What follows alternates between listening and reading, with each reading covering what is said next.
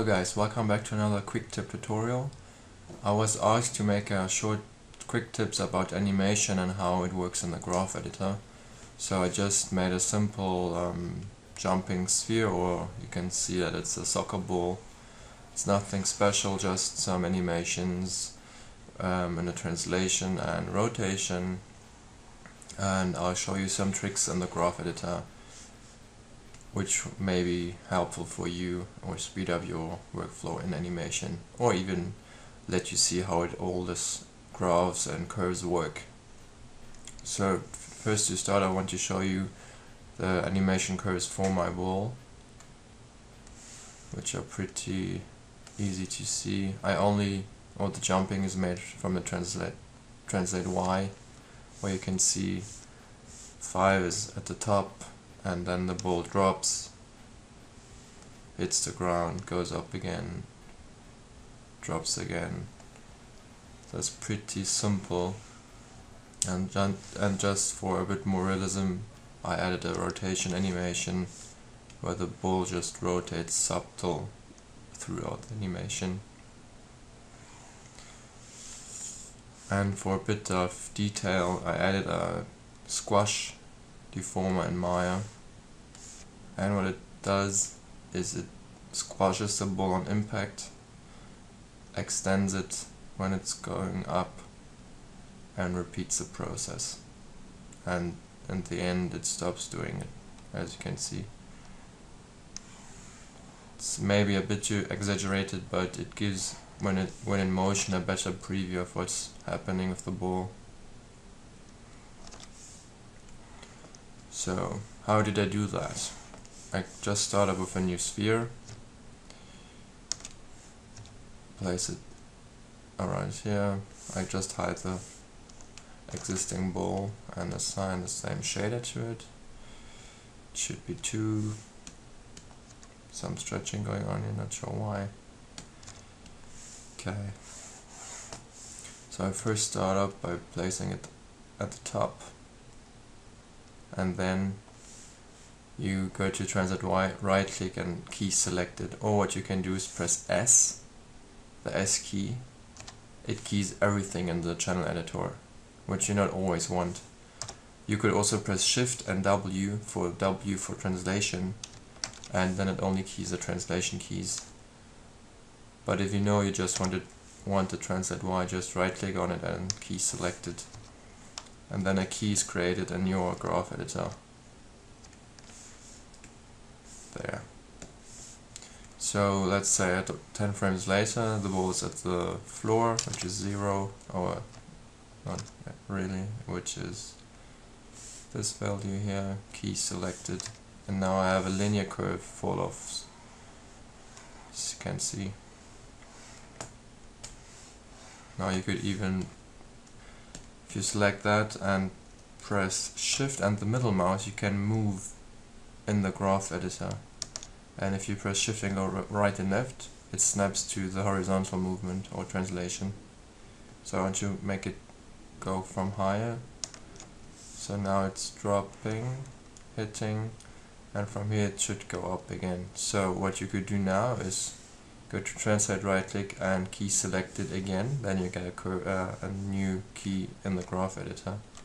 What you also could do is, I quickly delete the key, you could select your curve, right click in the graph editor and insert key. It will do eventually the same thing, but it's more convenient to work that way. Now you can, with Shift and middle mouse, you can move it up how far you want. So now we have a process of dropping, going up, and now we need to go a bit further in the timeline, right click, insert key, and copy or remember this value 934, insert it here, and enter. Now it's back at the bottom. And then we go a bit further, right click, insert new key, or you could just copy these two, Control copy or C, and Control V for pasting. And now you get this 2 new keyframes, and now you can just place them where you like to. Let's say here, and 9, 3, 4.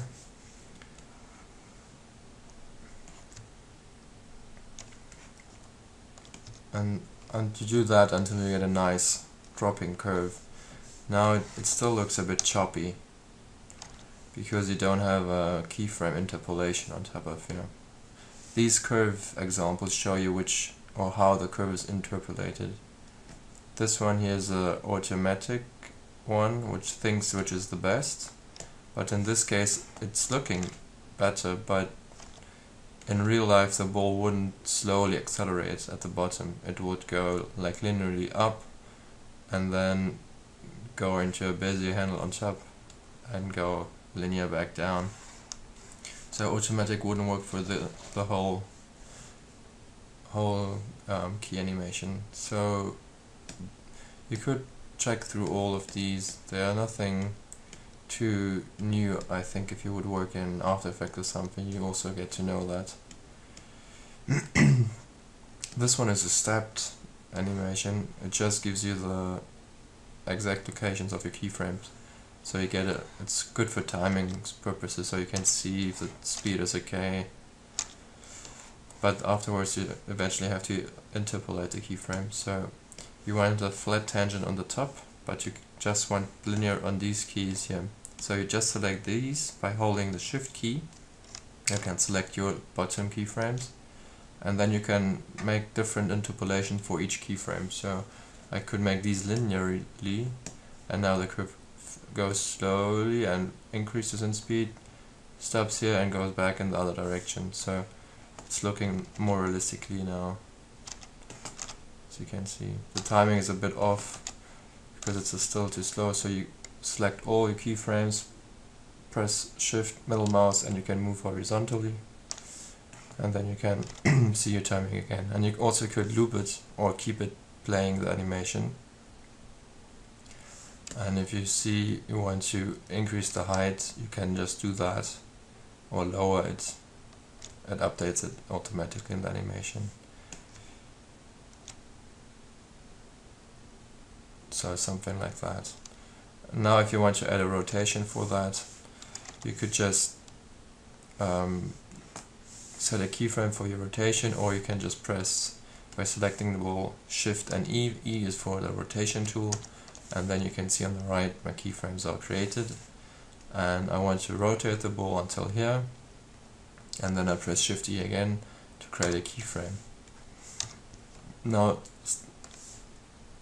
until now nothing happened because they are on the same position, the keyframes. So if you go into X and move it up, and into Y, and just make any random values you can think of. And then you want to slowly decrease the speed of the rotation, so you have to make them go straight at the end of the linear curve. So you want to have them flat tangents at the end, so you can see the rotation starts and slows down until it stops at the last keyframe. So now the ball is rotating. As you can see, the motion blur is way too heavy now. Quickly just turn that off, or reduce the amount in here.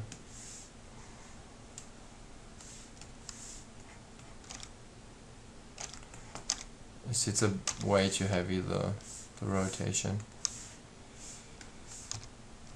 So what I would do is just decrease these, put them, go up. No, it's a way subtle animation. And that's more or less what I did with my first ball. I just tweaked them a little bit more in detail. And if you want to also add the stretch and squash animations, it's a really easy command in Maya. You just have a sphere or whatever object you have. You go into the animation menu, and on the create deformers, under the non-linear, you have some deformers. You have a bend, squash, whatever, twist. I used the squash one, and in the squash attributes you have a factor. If you increase the factor value, You can see the ball stretching and squashing, and that you could animate. You can also animate the position of the object, of the deformer object. So it could go through, you can scale that, you can rotate that. So you could create some interesting effects if you like that. And whatever, you can do whatever you like, it's pretty easy.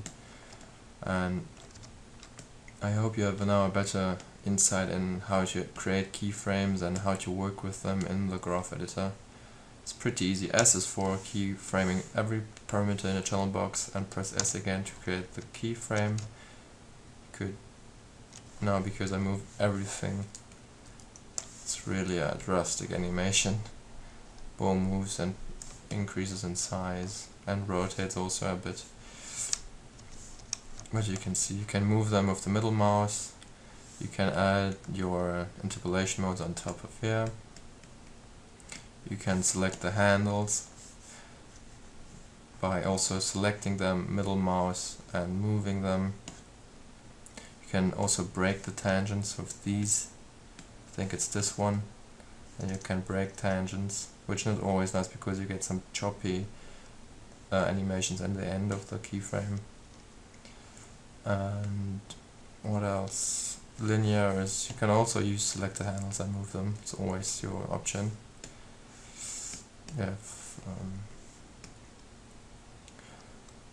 And if you want to create a ball which goes till infinity or jumps till infinity, you could also do that by use default lighting, and you could just create a sphere and just quickly do that. Freeze transformations.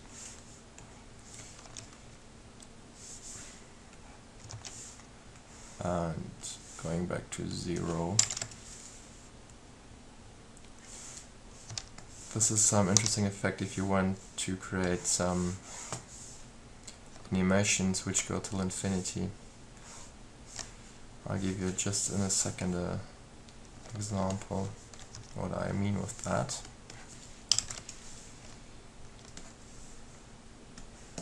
So you can see the ball is going up.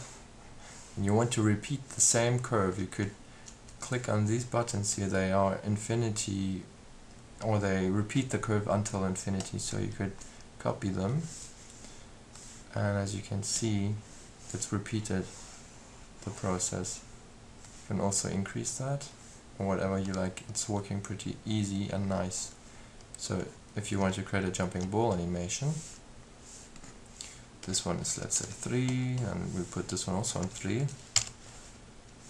Or what? Here on 3. And inside of here I also create a key and put that on 0. And put this on linear. This one here on linear. Now we get a ball which is bouncing until infinity. It's nothing too special, but it's working. Now you have to slow it down a bit.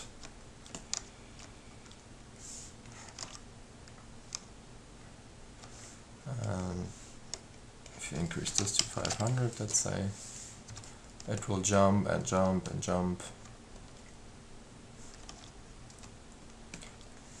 Okay, I hopefully could show you some nice tricks for animation, and I hope you did learn something.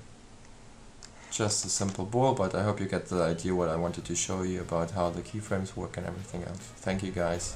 Cheers.